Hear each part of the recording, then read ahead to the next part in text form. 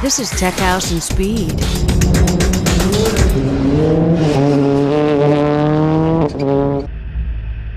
This is Rallycross 2, New Jersey Motorsports Park, and one of the big names that we have here, a new name from the European Rallycross Championship, third in the Rallycross Championship this year, one of the highest scoring drivers in the second half of the season, 2 wins, a second, Liam Doran, Citroen.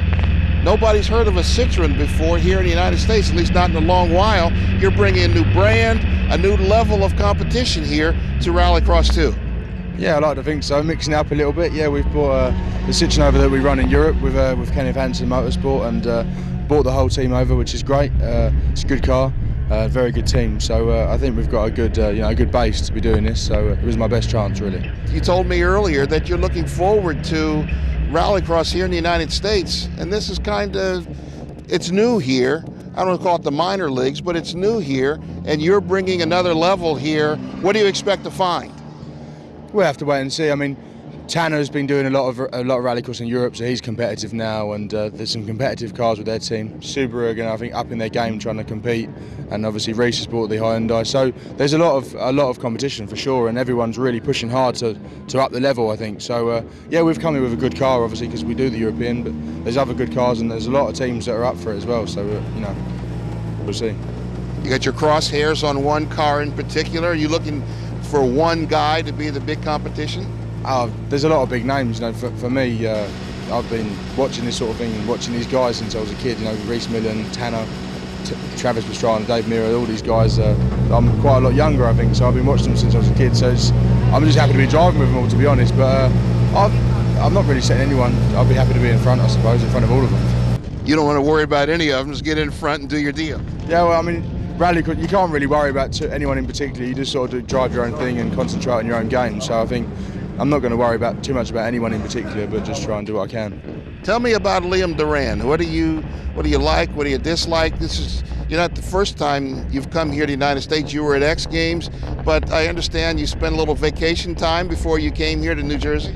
Yeah, I mean, this is what I can see is sort of more my thing than Europe, because Europe's a very professional and motorsport based championship, whereas this is a little bit more extreme, a little bit more fun, a little bit more out there. So I think we can have more fun over here, and I'll fit in over here quite well, I think. So we'll have to, I want to do both. Ideally I want to do both, and I want to be as good as I can. So this for me was like a good stepping stone for my career. I'm doing Europe.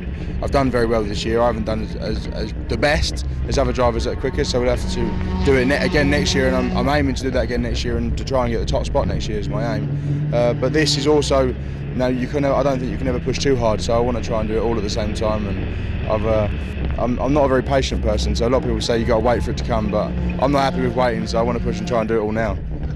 Liam Doran. So we learned a little bit about you. You're not patient, and you like the good time. You spent some time in Las Vegas. That's good time here in the United States. Yeah, I did X Games a couple of months back just to experience, because I met the Rally America guys, the rally car guys, at the start of the year at the European Championship, and they said come out and see what it's all about out in the States. So I came out and visited, and for me it was an amazing experience, seeing how it all works and seeing the big hype of the whole event. So Rallycross, I think can become that. I think the sport is a good base to make that happen sort of on a regular basis. So sort of run some fairly few events per year that are all on that sort of size. So I'm really looking forward to it and hoping that it can take off. And obviously having me here, it can help people have an interest and someone else to watch. And I think it can make it take off. And Vegas, I did that last week. It's an experience, that's all I'll say. It's definitely an experience. I've never ever experienced anything like it in my life, and I'm not sure I want to do it again. Did you win? No. Do you think those electricity bills get paid by people winning? This is Tech House and Speed.